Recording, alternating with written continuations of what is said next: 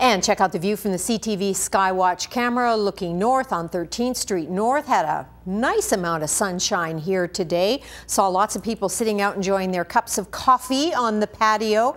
22 degrees is where we're at. That is our daytime high. We've been there since 3 o'clock this afternoon. 8 degrees was our low. We hit that at 2 a.m. Humidity levels at about 41% right now. All over still have that red-orange coloration indicating those warmer temperatures. As we said, 22 degrees in Lethbridge. We're in the 20s all over. West of the Continental Divide, you see temperatures looking pretty healthy there as well. Still watching that big low pressure center moving in off the BC coast, but of course we have an area of high pressure in southeastern BC and one in southern Alberta at the surface. Now some of this cloud level is mid-level cloud, so it'll be drifting over, and that's what we're seeing in the forecaster, and you'll see that indicated as the loop continues. We're expecting to see tomorrow some of that cloud cover move in. Now this is active precipitation and it will be pretty much north of the elbow of Alberta, but some areas just to the south there are showing a possibility of seeing some shower activity. I'm not sure you're going to be seeing that in the earlier part of the day, probably the latter part of the day with daytime heating triggering some convective activity. Down east is where the real weather maker is going to be over the next few days. The remnants of Tropical Storm Andrea moving up the eastern seaboard is going to be affecting maritime provinces late tomorrow night, causing heavy rainfall, strong winds as this becomes subtropical and heads into the open waters in the Maritimes and then Atlantic Canada. So by Sunday, gale force winds could be experienced in parts of Newfoundland and Labrador. 24 degrees in Winnipeg right now, 22 in Regina, 19 in Saskatoon. The trough that moved over us last night has stalled in Saskatchewan, so they're expecting Friday and Saturday to be pretty damp there. 21 degrees in Edmonton, 27 in Kelowna right now, 20 and a sun and cloud mix in Vancouver, sun and cloud in Whitehorse right now, and in Yellowknife they had a sun and cloud mix for the bulk of the day, but also seeing some off and on shower activity in that area. East Kootenay, you're looking at a chance of that evening thunder shower activity, 14 degrees for an overnight low, and then tomorrow, late in the day tomorrow, you could see that reoccurring again, but the bulk of the day will be sun and cloud, 26 degrees for a high.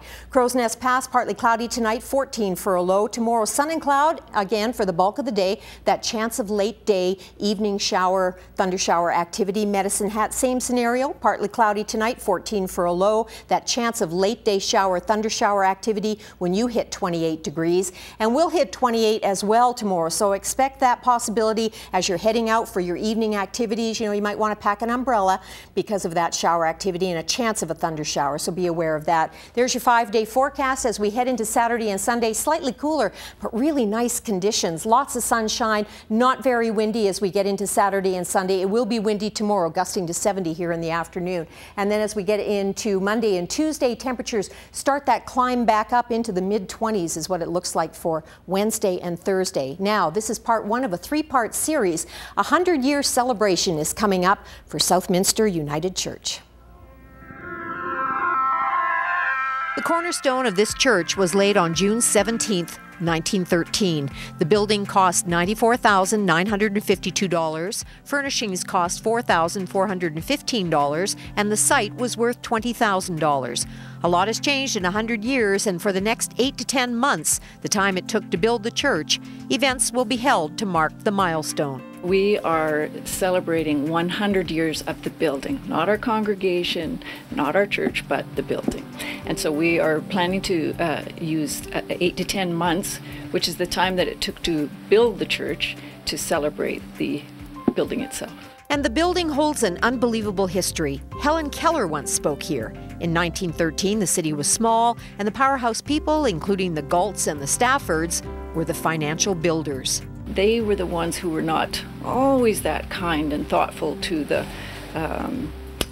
Catholics who arrived from Eastern Europe, and you know, they shunned them, and they put the Chinese people in separate parts of the city. I did take the opportunity to ask Amy, who also sewed the costumes for the upcoming celebrations, if she'd ever like to go back in time to 1913. Women were second class, Chinese people were second class, natives were being terribly badly treated. I don't think I would step back in time for those reasons.